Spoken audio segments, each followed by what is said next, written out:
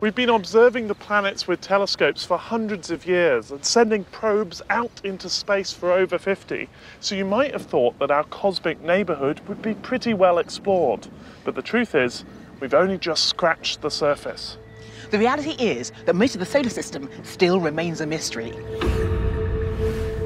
Once you head out beyond Neptune, you enter a realm that was, until recently, almost completely unknown. Yet we now know that it's full of extraordinary objects. So tonight, we're going to explore this unknown area. We're going to venture out into this dark zone.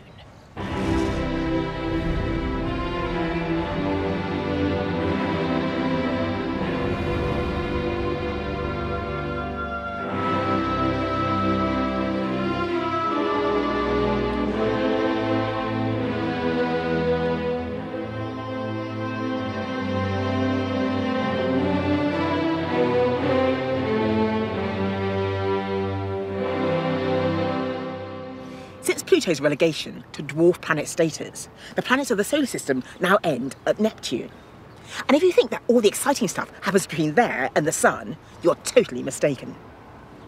We now know that that dark realm beyond Neptune's orbit is filled with a vast number of strange icy bodies. And as we've discovered them over the last couple of decades, it's become clear that they play a critical role in the evolution of the whole solar system. Tonight, from the observatory at Herstmonceux, we'll explore the incredible objects that we're finding in the outer solar system. Some are on uniquely baffling orbits, while others spin surprisingly rapidly. And Marcus de Sautoy investigates the surprising mathematical laws that govern these objects, and how they reveal that our solar system is potentially on the brink of catastrophic instability. This group of strange new worlds needed a name, and we call them the trans-Neptunian objects. But to understand the role they play in the solar system, you really have to see them in context.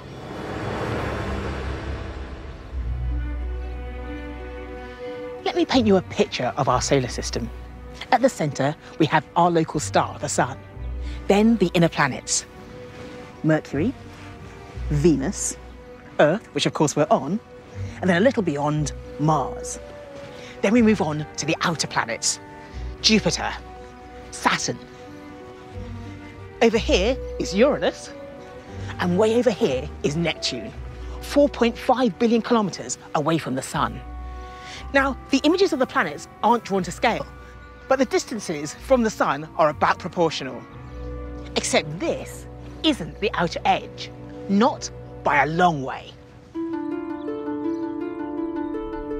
Because beyond is the realm of the trans-Neptunian objects.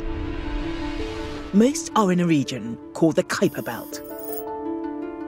Pluto, for instance, is here. One called Haumea is here. Another called Eris sits here. And some are even further out, or in strange orbits outside the plane of the solar system. The Kuiper Belt alone is huge, some 16 billion kilometres wide. It forms a flat disk, lying in the same plane as the planets. And within it are hundreds of thousands of new objects, maybe millions. Trans-Neptunian object hunter Michelle Bannister has been using some of the most powerful telescopes in the world to search through this dark zone. She tells Chris about some of her most exciting discoveries. Well, the outer solar system is a fascinating and interesting place, but what's been found recently? Well, we've just wrapped up one of the largest surveys ever made of the outer solar system, and we've been able to double the number of trans-Neptunian objects orbiting outside Neptune that are known, that have really well understood orbits. We've been able to discover more than 800 icy worlds, little objects about 50 to maybe 300 or so kilometres in size, most of them, that orbit beyond Neptune. These are leftover pieces, planetesimals, from the formation and evolution of the giant planets. So it's very exciting. I've got a picture of one of your discoveries here. This goes by the delightful moniker of 2015 RR245. So RR245, it's a lot bigger than some of these others.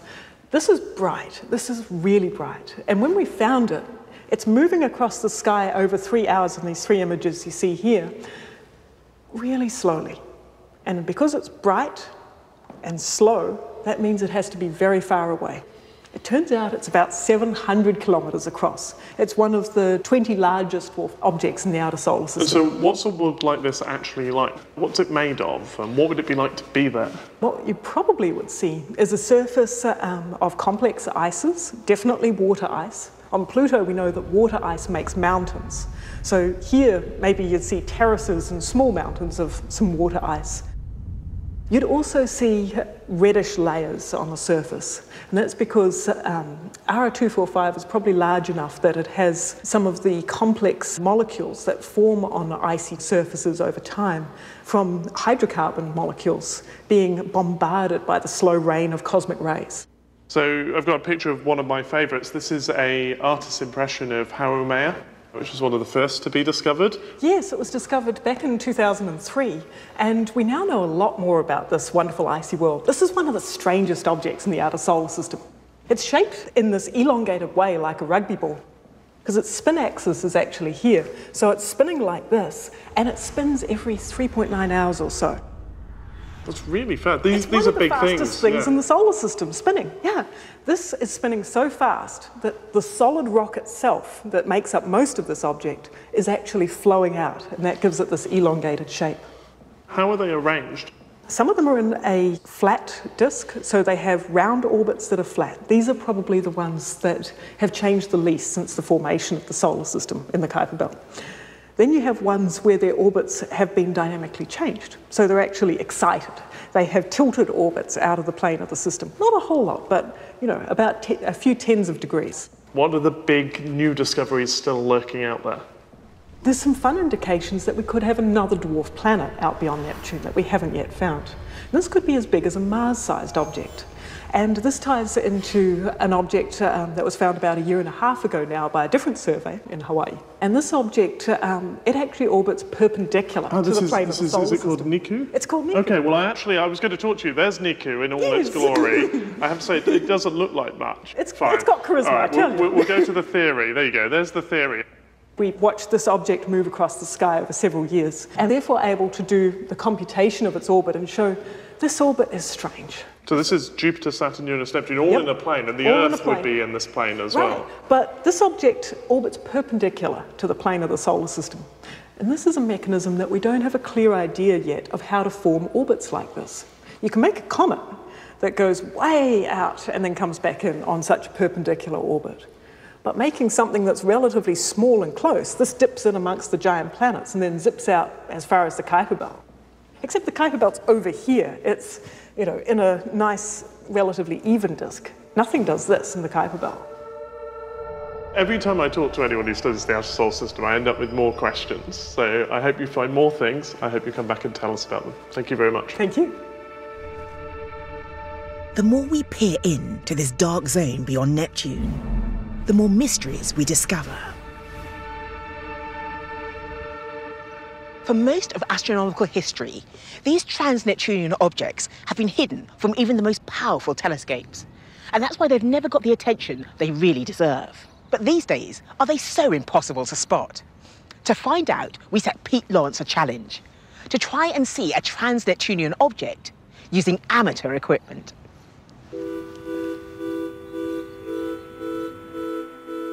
Well, I've been given some tough challenges on the sky at night before, but this one has to be up with some of the hardest I've ever had.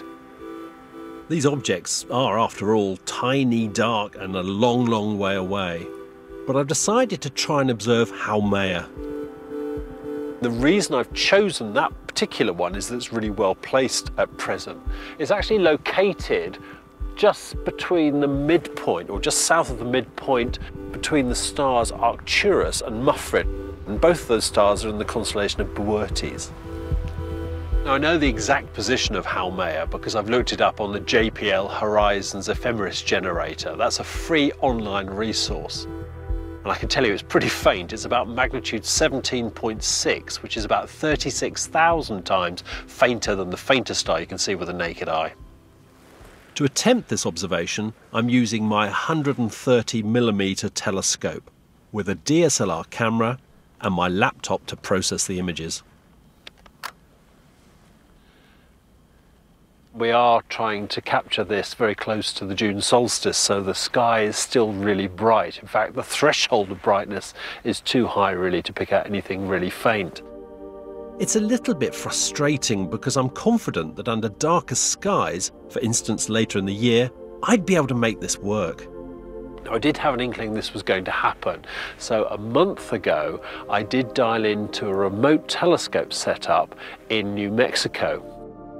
This is a commercially available telescope that anyone can book time with on the internet.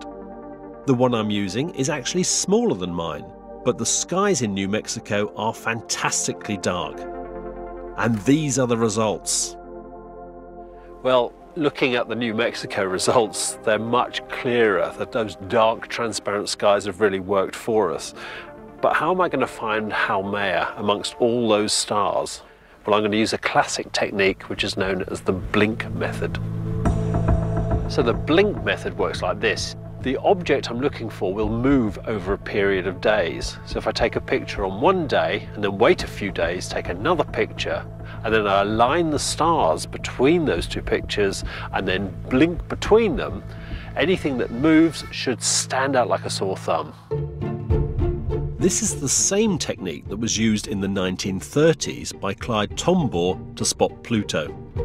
And these are the images he took over a week that eventually revealed Pluto's existence.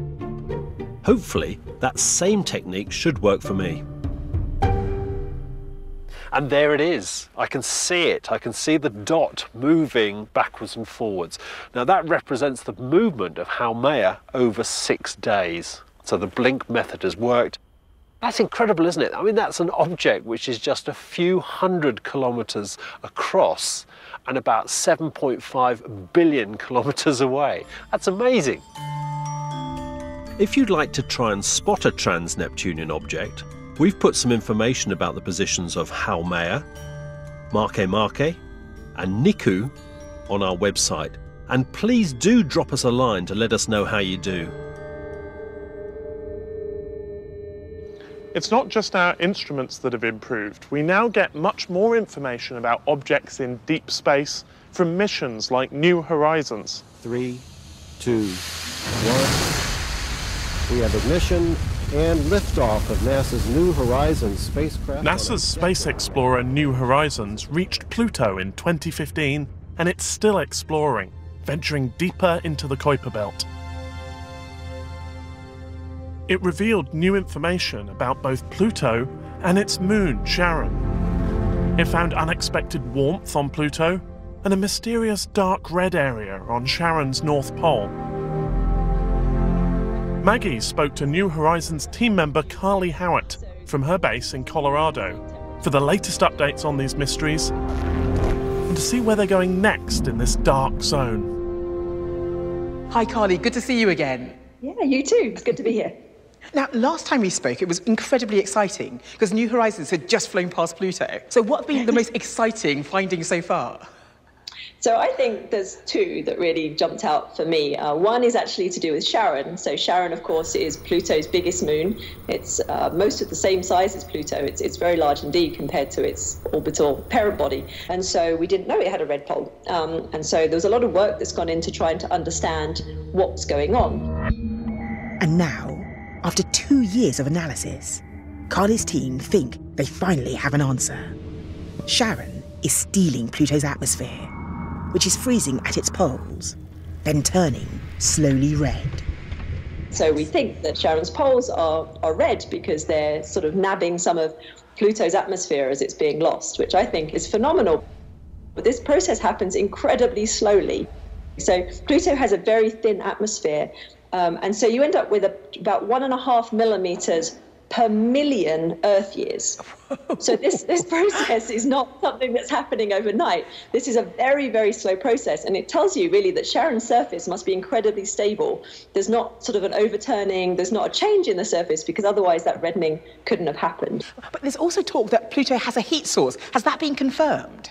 The origins of that is that there's these shapes that have very discrete boundaries. And what we think is they're like lava lamps. So they're getting heated from the bottom and slowly the material's rising up and then falling back down again. Now, there's two ideas. One is that the energy source from that is from the interior and it's leftover radioactive decay. If it's radioactivity, wouldn't it have decayed long ago? So we think that actually there's enough remnant radiation, because you just don't need enough, you just need a little bit. And we're still trying to figure that out, whether it's just purely sunlight, whether sunlight's enough to drive it, or whether we do need to sort of invoke extra radiation, sort of a superpower for Pluto from radiation to allow this convection to happen. But we certainly don't need a lot of heat for it to happen. A few degrees is all that's needed. And we've got all these fantastic results, but what's next for New Horizons? New Horizons is still busy. We found another target for it to visit. It's got a very catchy name of 2014 MU69. And this is a very small object that's located in the Kuiper Belt. We think it's never been heated up. So again, it's this sort of remnant of the early solar system, which is, again, important in order to understand our own solar system formation theory. It hasn't been modified since basically the dawn of our solar system, so it's very exciting. So we're observing things en route, but our next target we reach on the 1st of January on 2019. So there's going to be quite a lot of scientists that are going to be very sober on New Year's Eve 2018. So, Carly, what have we learned from its journey? Oh, we've learned so many things. I think we've learned that this region of space is not boring. It's not dead. Activity is happening. There's variation across different targets. This is a region of space that really wasn't known very much at all, and it's completely revolutionized our understanding of these targets. Well, Carly, thank you for talking to us again, and we look forward to getting the latest results as they come through. Thanks for your time. Most of the trans-Neptunian objects are leftovers from the origins of the solar system. This means they contain important clues as to how it evolved. Scientists believe they've played a significant part in the solar system's most turbulent period, a time when the orbits of the planets changed dramatically. And they suggest there's a chance that this might happen again. To understand how such relatively small objects play such an important role, you need a very particular tool: mathematics. Marcus de Sotoy explains.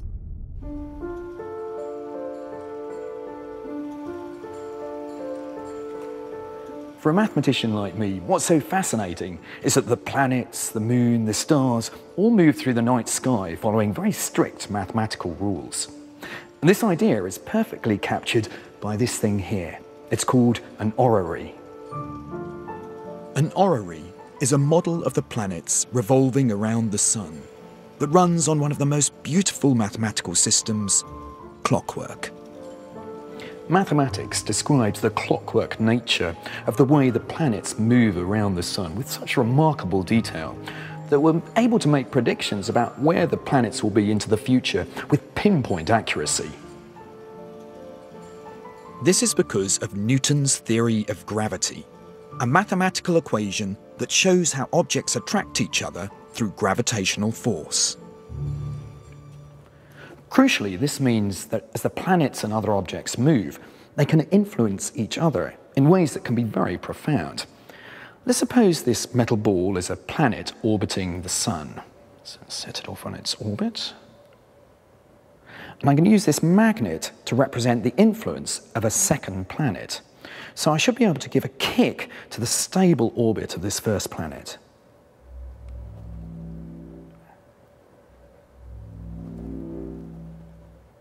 Yes, you are starting to influence the orbit of the first planet in quite a dramatic way. When one object or planet affects another via gravity, we call it perturbation, and it's an influence which has had a major effect on the solar system. And over the years, we've used the mathematics of perturbation to solve some of the great mysteries of the solar system. For instance, in the 19th century, the predictions of the position of Uranus were discovered to be wrong. And mathematicians guessed this could actually be due to another planet perturbing the orbit of Uranus. And within 20 years, they found it. It was named after the Roman god of the sea, Neptune. Mathematics doesn't just help us to predict where objects will be in the future. It also helps us to understand the very structure of the solar system, how it evolved, and how it might eventually end. And many believe that the trans-Neptunian objects are evidence of this mathematics at work, because of my second mathematical principle, resonance. This is a Barton pendulum, and it shows how under certain circumstances a regular pattern can powerfully influence another through something called resonance. I've got a series of pendulums hanging from a string here, and I've got a driver pendulum. And when I set this off, the energy is going to get transferred to the other pendulums, but they're not all going to react in the same way.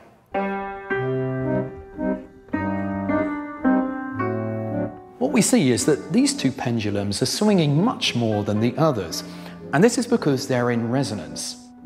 Resonance occurs when a pendulum absorbs the momentum easily from the driver and relates to its length. And some lengths work better than others. So here, the length of the string is the same as the driver. And this one is in a 2:3 ratio. Amazingly, the same thing can happen with the planets and the moons.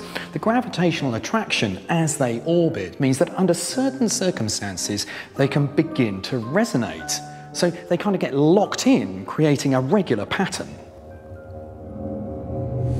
For instance, Pluto resonates with Neptune, orbiting twice for Neptune's 3 times. And the trans-Neptunian objects resonate too. Although this resonance seems to create order and balance, it's not guaranteed, because, as with any finely balanced object, it's easy for it to become destabilized. Which brings us on to another mathematical subject called chaos theory. Roughly speaking, the idea reveals how a small change in the present can have dramatic implications for the future. Consider this pendulum here. If I set it off, then it does exactly what you'd expect it to do. If I now add a magnet to the base, then it perturbs the orbit. It's still pretty predictable, but it's beginning to wobble. But now, if I add 2 more magnets to the base, the orbit becomes wildly unpredictable. More accurately, what mathematicians mean by chaos is that a small change in the starting position can cause a completely different outcome for the trajectory of the pendulum. What we've come to realise in the last few years is that our solar system has much more in common with this chaotic pendulum than we ever imagined. far from being stable and predictable, it's actually unstable and chaotic. And a small wobble of a tiny object could, theoretically, change the whole structure of the solar system completely. But how about this for a thought? Scientists now believe that chaotic disturbances have already played a critical role in the history of our solar system. In particular, they suggest there may have been a chaotic resonance catastrophe around 4.5 billion years ago. As well as messing with the planets, this might also finally explain the weird orbits, spins and positions of the trans-Neptunian objects. To find out more, Chris met up with Marek Kukula of Greenwich Observatory. So what's the story? What did happen 4.5 billion years ago? Well, the most popular model for what might have happened is called the Nice model. It's named after the Observatoire de la Côte d'Azur down in Nice in France, where the model was first come up with in 2005, I think. And the idea here is that the giant planets Jupiter, Saturn, Uranus and Neptune were all in very neat orbits but closer to the Sun than they are now.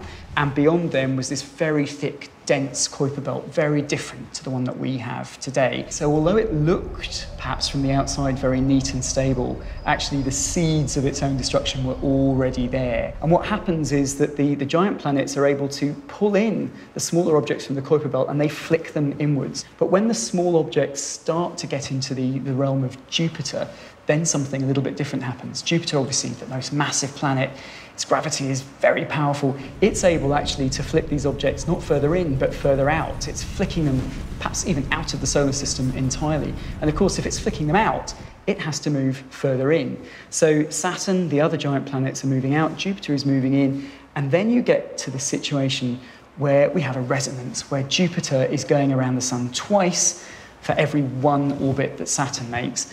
That resonance is a very powerful situation. And that means that as they do that, they're giving very regular gravitational tugs to Uranus, to Neptune, and to the Kuiper belt objects. So what you get is, as Jupiter and Saturn are doing this resonance thing, they are pushing Uranus and Neptune further out, and they push them out into this dense Kuiper belt. That's very chaotic. These smaller objects are being thrown in all directions. Many of them are being flung into the solar system, and this is where all hell breaks loose. This computer simulation shows this moment of resonance followed by chaos. The Kuiper belt is in green, and the outer planets are in the center. Suddenly, Jupiter and Saturn wreak havoc, and the Kuiper belt is scattered. When that process has finished, Uranus and Neptune perhaps swap places. They and Saturn have moved further out from the Sun. The Kuiper belt has been scattered in all directions. It's now much less dense and much more extensive. And this is why we have the solar system that we have today. So when we think about the chaos that still exists in the solar system today, or the potential for chaos, the fact that things could change, what's the worst that could happen? Should we be worried? Well, perhaps a little bit worried. If you look at the solar system as it is today, it does look fairly stable, but in fact that's an illusion. And if you look at all of the orbits of the planets, the other objects, the Kuiper belt, the asteroids, it is still rather a chaotic system. It turns out that Mercury's orbit is not particularly stable, and there is a small, perhaps 1% chance that over the next few tens or hundreds of millions of years, Jupiter's influence on Mercury could cause it either to crash into the Sun, to fly out of the solar system entirely, or perhaps even to crash into either Venus or the Earth. So no sign that that's happening, but we can't be certain. We can't rule it out. It's a small possibility, but it is a real finite possibility. So we're still living in chaotic times. The chaos isn't over yet. It seems now that the exploration of the weird world of trans-Neptunian objects is presenting us with a new chaotic picture of our solar system. This is light years away from the stable, predictable one we thought we knew before. And there's still so much more to explore.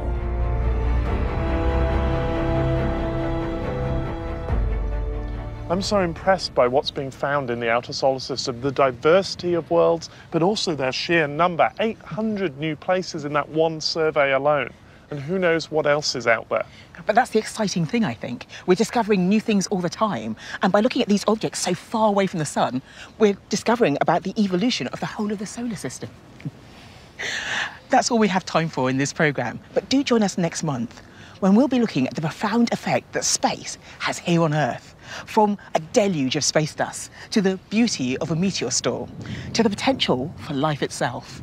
And in the meantime, do check out our website at bbc.co.uk/Sky at Night, where you'll find exclusive content, including a star guide. In the meantime, of course, get outside and get looking up. Good night. The Sky at Night was granted unprecedented access inside the Vatican for a special programme, God's Own Observatory, available now on BBC iPlayer. Coming up, preparing for a 2 billion mile journey into space to answer a question that never really goes away. Is there life on Mars? BBC4 investigates with Destination Titan next.